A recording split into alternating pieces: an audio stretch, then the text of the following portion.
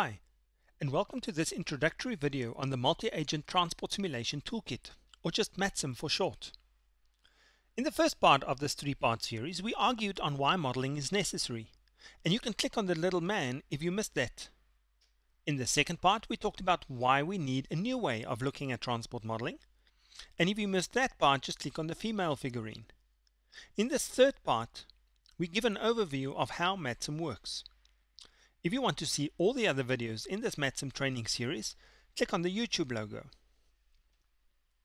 Here's an example of where we typically work towards with a MATSim model. You will be able to model a large area like we're showing here for the Nelson Mandela Bay metropolitan area. Each vehicle is modeled individually, representing an agent, and you can track each one of them because we model at such a disaggregate level. The simulation model is over a 24-hour planning horizon. Here you see a colored flash each time an agent starts an activity. A blue flash means someone arrived home. A red flash means someone arrived for work. And you can see the different colors there on the screen. Green for education, yellow for shopping, pink for leisure, and white for other activities that also include commercial vehicle activities. You now see that it's 4 o'clock in the morning and there is some activity going on in Nelson Mandela Bay. From about 6 onwards, you see a lot more work activities, and around 7, 7:30, when schools start, you see a huge amount of green activities.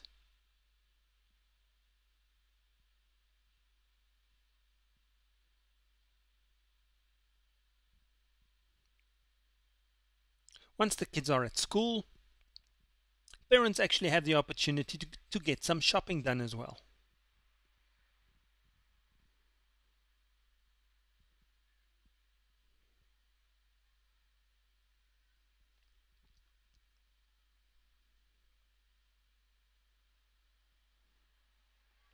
As soon as school comes out, about 1 o'clock, 1:30, education decreases significantly and you now see a lot of home activities starting as kids arrive back home.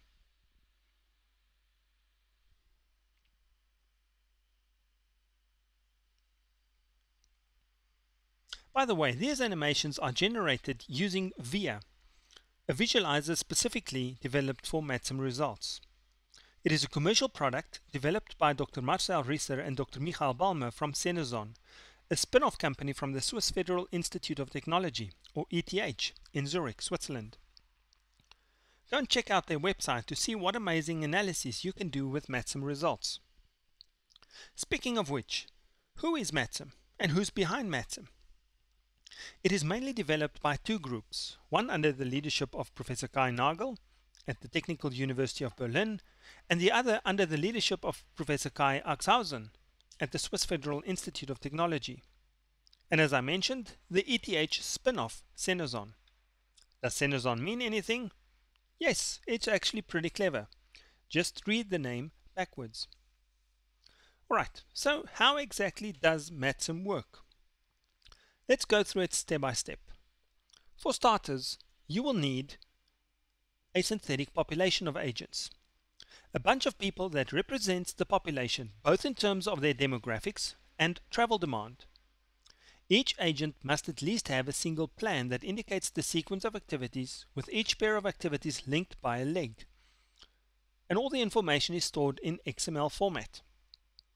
Here you see a person, number 6122710. It's a male of 27 years old who owns a license, has a car available, and is employed. He's got one plan that starts with a home activity of type H11. The home is associated with a link, an X coordinate, a Y coordinate, and a start time, as well as an end time. Next, he travels by car,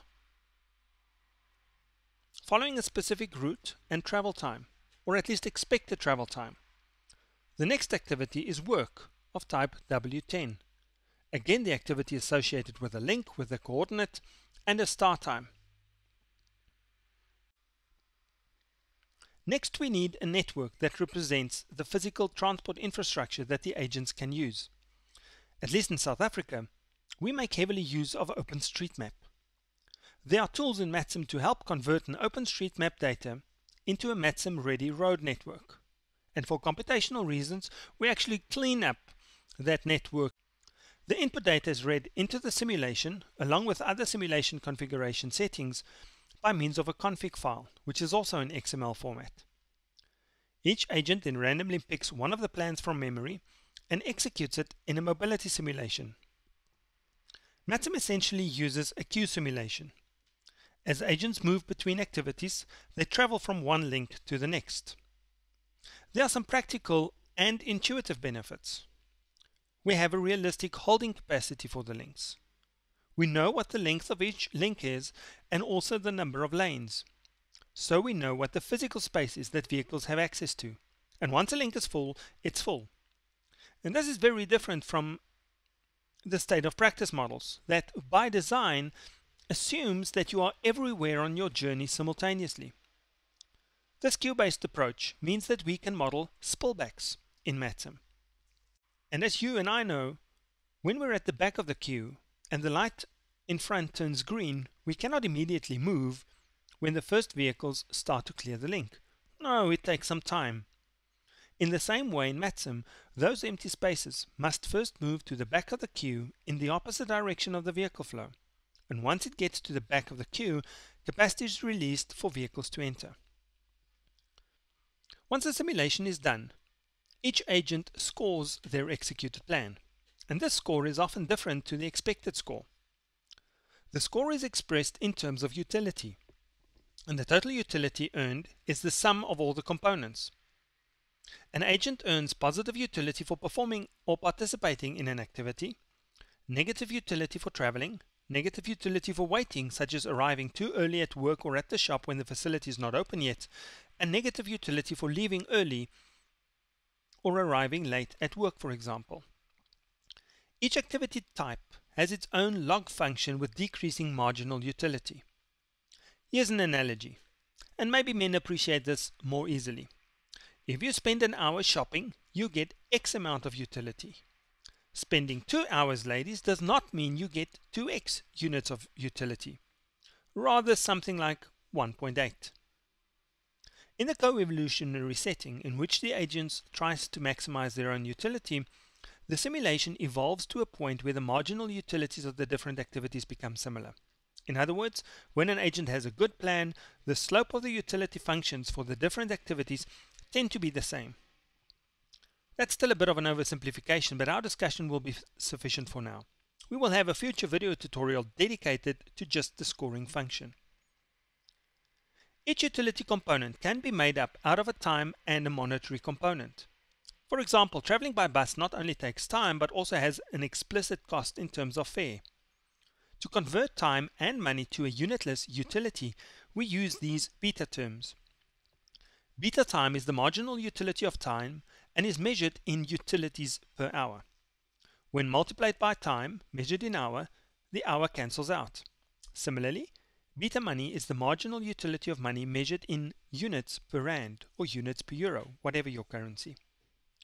I'm often asked, yes, but how do you measure and estimate the marginal utility of money? That's quite a valid question. But it's not so much the actual values of beta time and beta money that we're interested in, but rather the ratio of beta time to beta money. Why? When we divide beta time by beta money, we end up with a value measured in rands per hour. That's it, you've guessed right, the value of time. And it would be plausible to fix the marginal utility of time for all agents. That is, all agents only have 24 hours per day, so they should value their time similarly. Their income, however, may differ, and we know that from census data, for example. So if we make the marginal utility of money a function of an agent's income, we basically can build a model in which each agent has a unique value of time. And this is indeed possible in MATSim. So each agent scores the executed plan and updates the plan's utility value. Next, a set proportion of the agents are allowed to replan. As in real life, most people stick to their routines, while a fraction tend to make some changes in an attempt to improve their utility. In many MATSim implementations that I've seen, you often find three strategies. Firstly, agents choose from their current plans, and the plans that are expected to perform better have a higher probability of being chosen. Secondly, agents can change the activity timing, leaving home earlier, arriving later at a friend's house, etc. And thirdly, they can reroute to find a shorter path, either in terms of time or distance or cost.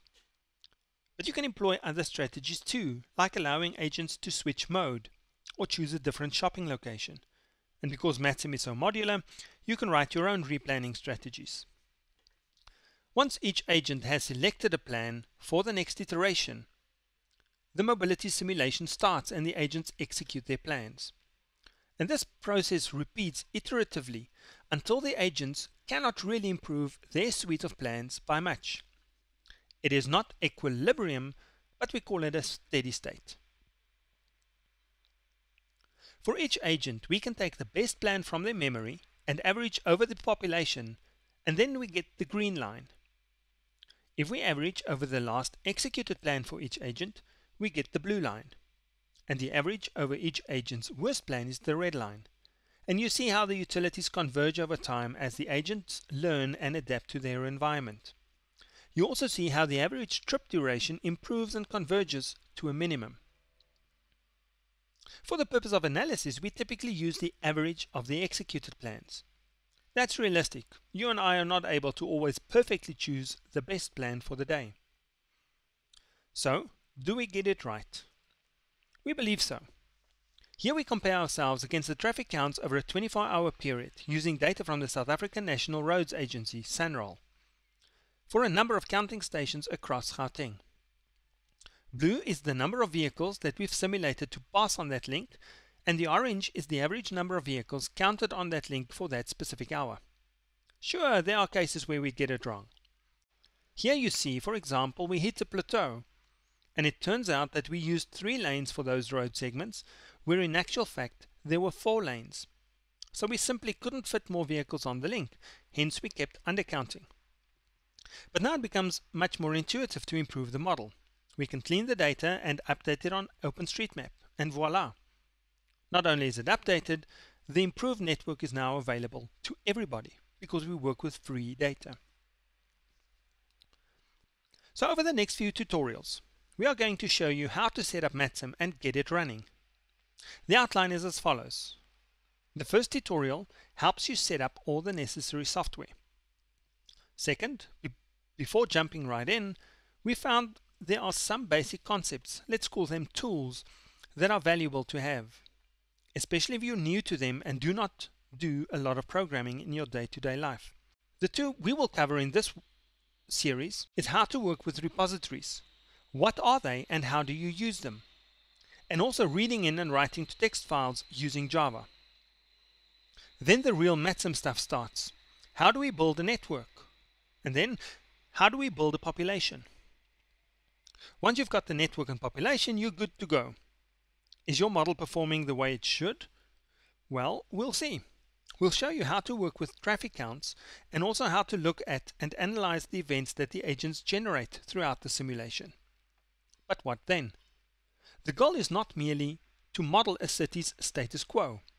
We don't just build models for the sake of models. No, we want to use them to evaluate scenarios and see what might work best in future. To do that, we will model a few scenarios and see how the agents react. You can access these tutorials by clicking here on the YouTube icon. That'll take you to the channel playlist that we've set up for this series of tutorials. Some of these themes have been broken up into multiple parts, so just check out the names and I'm sure you'll quickly figure out how they stick together. If you've got any questions or feedback, you're welcome to Skype me using Johan W. Hubert. Thank you for joining this introductory video, and I hope you'll check out the other videos in the series too. Thanks for joining.